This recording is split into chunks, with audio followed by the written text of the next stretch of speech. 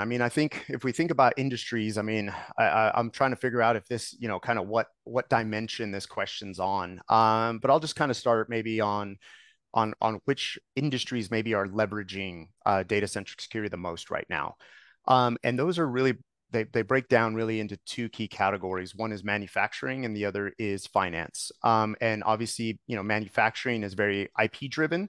And they have many suppliers on that side. And then finance, obviously, very compliance driven as well. So if I, kind of go back to my slide here a second ago, you can see, American Express, Applied Materials, Ford, Flex. There's a couple of others out here that are, really focused on those things.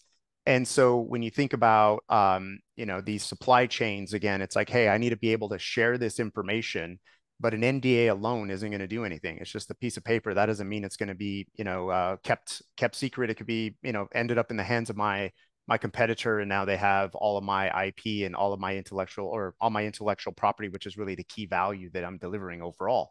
Or even if it's a manufacturing process, as an example, specifically in the semiconductor industry, that's one that we have a large foothold because there's this just massive ecosystem that goes into producing a chip. And so what about the equipment that goes into building that chip?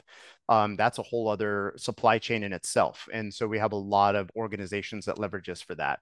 On the compliance side of things, in the finance space, it's really to make sure that the right people are getting the right documents and proving that they truly are using those documents as intended, especially when it comes to PII or sending out customer statements or some of these other things, right? So, and that's where the finance industry really uses us a lot from a compliance perspective. And we have operations around the world. So, whether it's in the United States or in the Middle East or in India, as an example, there's a lot of new regulations that seem to pop up all the time.